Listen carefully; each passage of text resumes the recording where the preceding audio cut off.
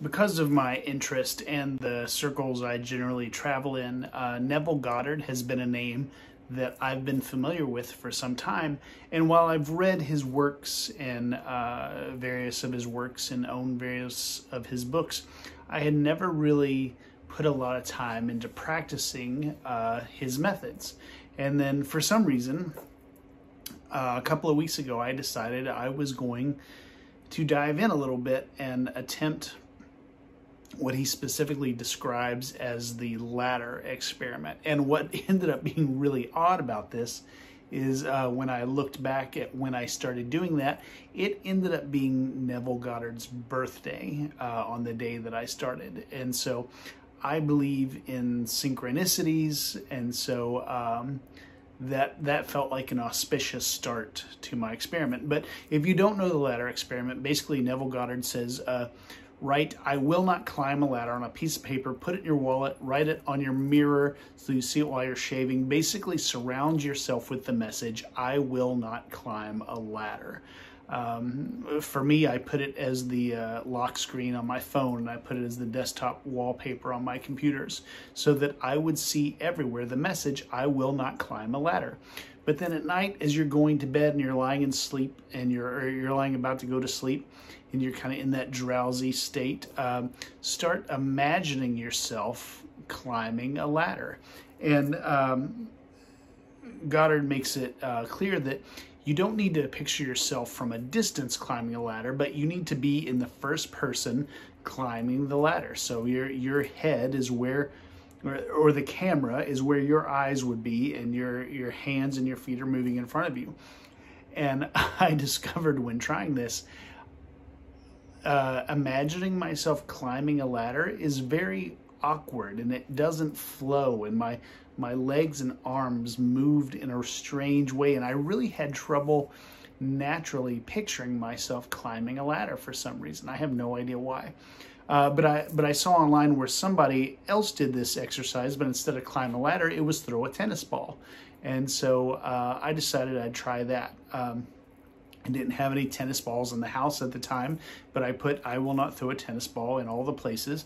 And then when I was lying in bed at night, I would feel the tennis ball in my hand, and that was something I could kind of imagine easily.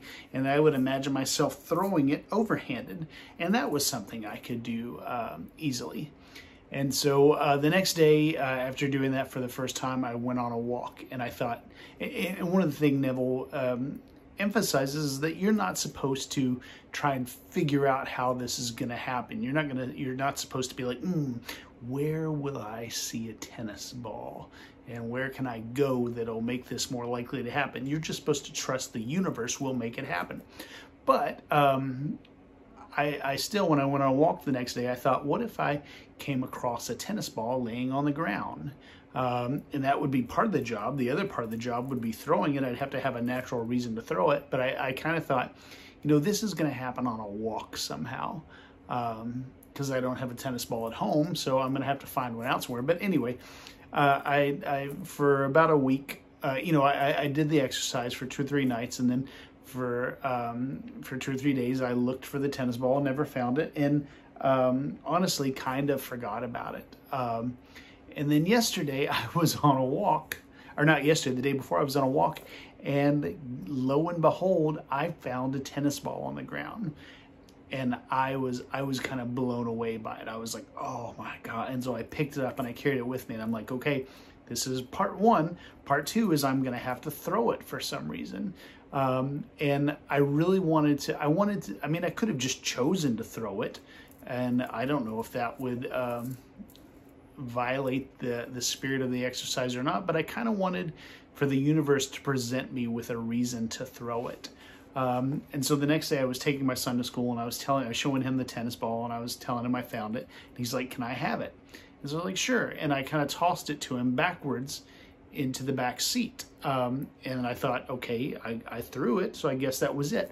But in throwing it to him in the back seat, I did it underhanded. And in my imagination, it had always been overhanded. And so it kind of felt like a cheat, to be honest. But in my mind, I was like, well, I threw it, whatever. So this exercise worked.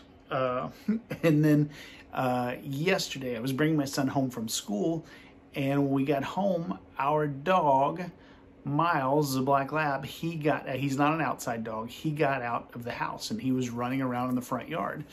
And he's not the kind of dog to go running off and escape into the wild, but still, it's dangerous. You don't want him to get hit by a car. He doesn't know what cars are. So when we saw him, my son, he especially panicked. He was like, oh no, we gotta get him in.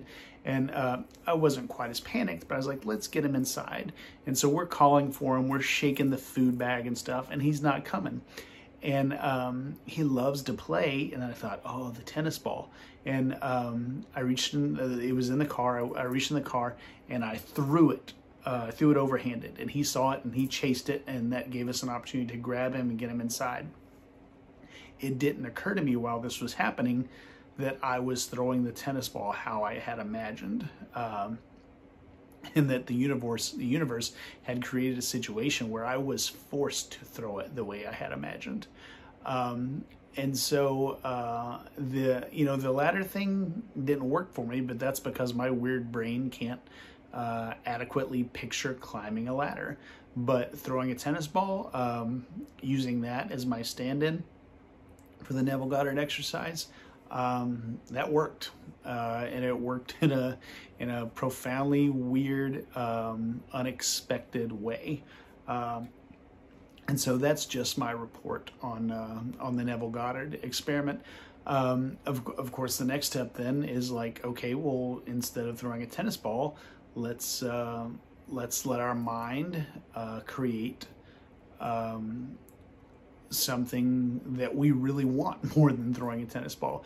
And so if you don't know Neville Goddard, the idea is that your subconscious mind, which speaks in images, obviously, like we give it the image that represents the attainment of a desire, and then we picture that. And in picturing it as we're going to sleep, going through the hypnagogic phase, we basically rocket that image to the subconscious mind, which is connected to the all mind, the overmind, the God mind.